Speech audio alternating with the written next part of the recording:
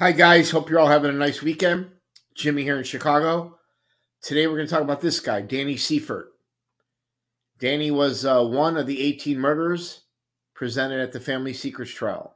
He was in business with Milwaukee Phil, Joey Lombardo, Tony Spilotro, and others. Danny got in some tax trouble. He decided rather than go to jail, he was going to cooperate against his fellow businessmen, making him a huge target. Now, the motive behind the Danny Siefert killing was the Teamsters Central Pension Fund. Back in the 70s, this was worth hundreds of millions of dollars. The prosecution said in opening statements this was the mob's golden goose, their piggy bank. They used this money to open up and build casinos in Las Vegas. Danny Siefert's testimony would have had a major impact on the Teamsters Pension Fund. They had to kill him. Now, the all-star team in the Family Secrets Trial was led by legendary Mitch Mars on the left, Marcus Funk on the right, and John Scully. These are some of the best prosecutors in the country. These gentlemen put away pretty much the entire Chicago outfit.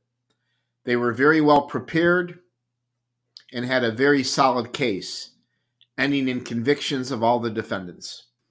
Now the evidence they had against Joey was the motive, the Teamsters Pension Fund. They found Joey's fingerprint on the title and the work card that they ditched. Mrs. Siefert got on the stand, started crying, got all emotional. She testified it was Joey who was one of the masked gunmen that killed her husband that day. And next, my favorite, the alibi. He claimed he was at a police station reporting a robbery. He bought some transmitters, and he bragged about it a little bit on the golf course to Alvin Rogers. Mitch Mars told the jury that Frankie Schweiss was one of the masked gunmen, along with Joey Lombardo, that went into the Siefert office. He grabbed Danny Siefert, cracked him in the head with the gun. He tried to handcuff him. Somehow Danny Siefert broke free. Danny Siefert's running for his life. He gets outside. There's Tony Spilotro, Joey Hansen, and Joey Hansen blasts him with a shotgun, killing him right there in front. Nick Calabrese testified that John Feccarata told him in detail on who was involved in the Danny Siefert hit, including Joey the Clown. Feccarata was the wheelman in the Danny Siefert hit, and they almost got caught that day. The cops were in high pursuit, and Feccarata somehow was able to ditch them and lose them and get away and save everybody from going to the jail.